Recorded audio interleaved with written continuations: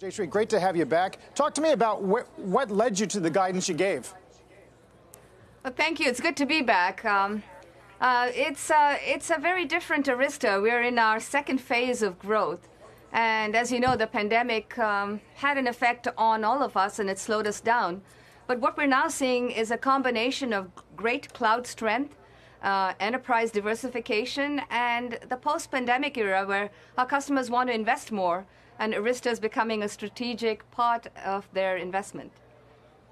Talk to me a bit about customer mix and geographic mix. What's changing, and why do you think? If you look at Arista historically, we've very much been focused domestically. Majority, almost 80% of our business came from the United States.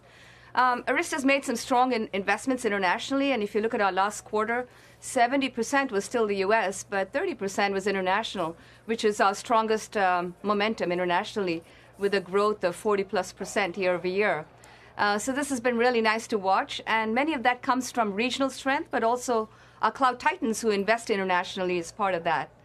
And so that's been very, very nice to watch as well. Jayshree, how are you managing the potential margin impact of having more business with cloud titans? Big customers usually can put pressure on their suppliers to lower prices. So from an innovation perspective, from a portfolio perspective, how do you plan to manage it?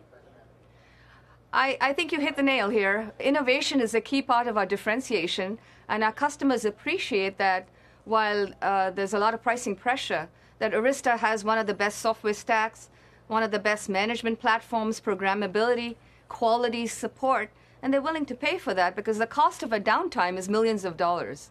So there is a premium that Arista is given for the superior platform we have. At the same time, you're right, we have the pressures of gross margin due to the really increased costs due to the supply chain, as well as the mix of the cloud titans.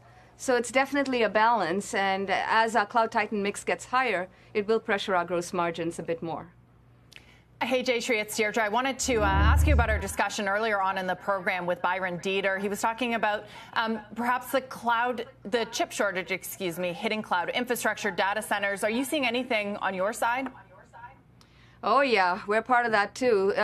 You know, the cloud is a wonderful thing, and we're delighted with the growth, and Arista has been a long-time pioneer of cloud networking.